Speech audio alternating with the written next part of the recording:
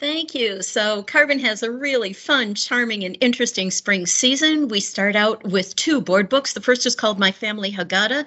This is a companion book to our Family Haggadah 2, which is our popular Haggadah for all families. That book also has a large print edition, and this My Family Haggadah is going to be for our littlest tiny tots. It has a QR code linking to Songs for a Family Seder. The artwork is adorable. This is just adorable. Next. This is Mazal Bueno. This is the second book by author and singer Sarah Aroeste, who comes from a Sephardic family and is interested in Ladino.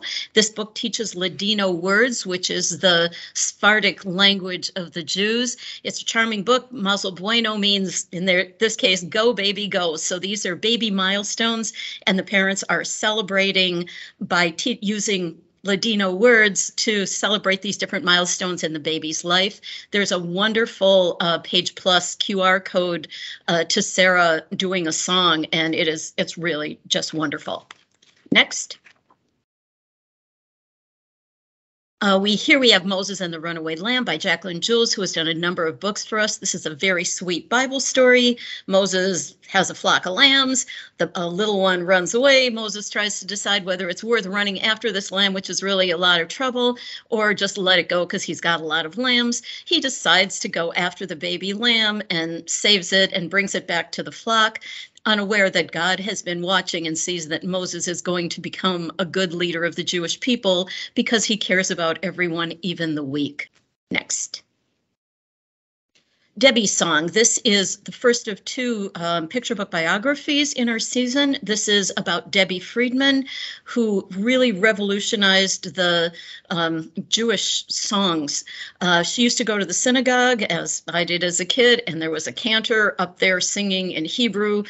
People were falling asleep during services. Debbie figured this was not the way the Jewish world ought to be operating in modern times, and she took her guitar. She is a self-taught guitarist, does not read music, and she started to compose songs that included both Hebrew and English. These songs became very popular. She was at summer camp. She was a song leader at summer camp, and eventually she becomes famous and plays at Carnegie Hall, and they have now named the Reform Rabbinical Society Cantorial School after her, which is a big deal. She was a woman who sang liturgy, and that was an enormous thing, and Debbie Friedman is actually from St. Paul. I knew her as a kid.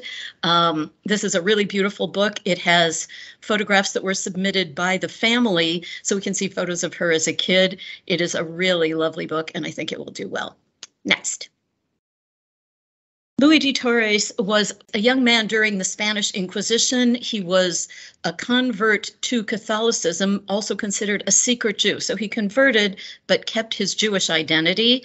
And when the Inquisition really comes down on the Jewish people, this was 1492, a year you may recognize, he decides that he's going to join a group of ships that are sailing for the New World, and he will seek his fortune. Before he leaves home, his nephew gives him a silver hamsa, a little, like an amulet that he takes with him for good luck. As it turns out, the commander whose ship he is on is Christopher Columbus. Because Columbus is kind of persona non grata these days, we only mention that in the back matter. We call him the commander in the story itself. But the ships are getting ready to sail, the Nina, the Pinta, the Santa Maria. They are ready to go, but it turns out the day they were planning to sail was Tisha B'Av, which is the saddest Jewish holiday of the year. It is a fast day, and it is bad luck to begin an adventure like this on Tisha B'Av. So de Torres goes to Columbus, to the commander, and says, you know, this is really bad luck. We shouldn't be sailing on this day. Columbus poo-poos it, but then he sees that there is a storm kind of coming up, and he decides to delay the sailing of the ship. This is based on a true story. The back matter talks about the speculation over all these years that there was that Tisha B'Av may have been the reason why the ships were delayed sailing. There were, in fact, 3 Jewish sailors on Columbus's ships, and there's some interesting back matter about that. So this is a very cool and interesting history. You know, this was a real guy. Next. The Rabbi and His Donkey. This is a very charming book, which turned out to have much more gorgeous illustrations than I realized it was going to have. They look like a fairy tale, but this is a story about Rabbi Maimonides, who was a very famous Jewish philosopher and scholar. And the story here is that Rabbi Maimonides had a donkey, and the donkey would take him to the Sultan's palace, where he would consult with the Sultan. Maimonides was a physician to the court, and he would plod on the donkey, and as they walked along, he would talk to the donkey, and the donkey would listen. Well, one day the Sultan sends a beautiful steed to Maimonides and says, you know, Maimonides, you shouldn't be wasting time riding a little donkey. I'm going to give you this beautiful horse to ride, and it'll give you a lot more time to do important things. So the donkey, Hamor, is very sad about this. He misses being Maimonides' mount. And Maimonides takes the horse and he rides back and forth. But in the end, he realizes that the horse is so speedy that Maimonides doesn't have any time to think or to formulate his thoughts. So in the end, he goes back to riding the donkey so that he can sort of make his ideas known to the donkey and process what he is thinking before writing his books. This book also includes a number of Maimonides' famous ideas and philosophies. This is a charming book that will introduce kids to Maimonides, who was a famous Jewish philosopher. Next. This next one is The Blue Glass Heart by Yonah McDonough. This is a beautiful story about a family heirloom. Sarah, a little girl, is fooling around in the house and she breaks her bubbies, her grandmother's beautiful blue glass vase. She's very upset by this, but the grandma says, don't worry, you're much more important than the vase. Nevertheless, Sarah's very upset, and as she's sweeping up, she finds a heart-shaped piece of glass left from the vase. She sticks it in her pocket, but when she goes to the beach the next day, she loses it. And this starts a journey of the blue glass heart all around the world. It goes on the ocean, it's picked up by a bird, it goes to different countries all around the world, touching the lives of various Jewish kids in different places until finally and remarkably it finds its way home. We know that, the people in the story don't know that, but it is really beautiful. Ciara Fedele is the illustrator. She's done a number of books for us. It's really a beautiful book. Next. The Babka Sisters. This is pretty hilarious. This is a story by Leslie Ann Newman, who is very, very well known and prolific in the Jewish world. This is the story about two sisters, Esther and Hester, and their pets, Chester and Lester, and their across the street neighbor, Sylvester. So these Babka sisters are interested in making babkas. They are bakers, they are very competitive, and they decide they're going to have a baking contest, and they're going to see if Sylvester across the street will pick the best babka. And so they take their babkas across the street. Sylvester does the judging, and he decides that one of them has made a chocolate babka. That one's the best in the world for chocolate, and the other one has made a cinnamon babka, and that is in the best. That's the best in the world for the cinnamon babka. The illustrators are two sisters, Tika and Tata. There's a babka recipe at the end. Not So Shy. This is a middle grade novel, which is a play on the name Shai, S-H-A-I, which is the girl who is the heroine of the story.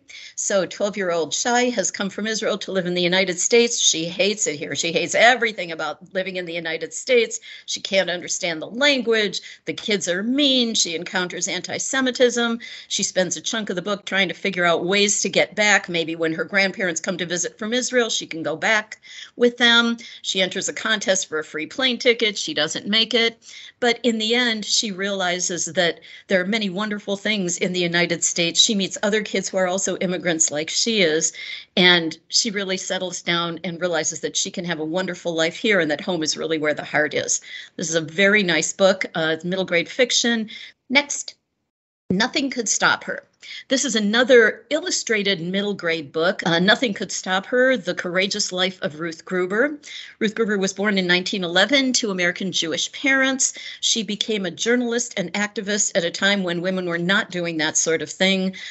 She was a photographer. She wrote stories about what was going on in Nazi Germany. She was in the Soviet Union documenting things that were going on there.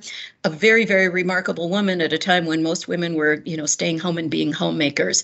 There's nice sidebars, and you can see some illustrations here. I think this one is going to do very, very well for us. Pirate Passover. This is a super cute Passover story. It's pirates, it's kids. So there are pirates on their ship. They're getting ready to celebrate Passover. They're getting the ship ready.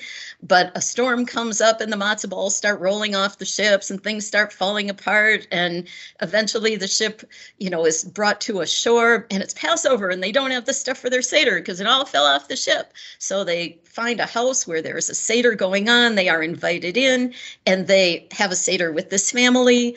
The storm blows over, the moon comes up, and they sail away. Next.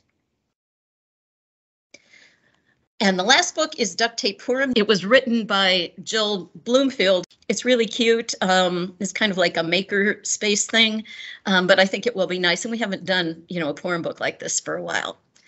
And that wraps up our season for Carbon. So I think it'll be a good one. Thanks.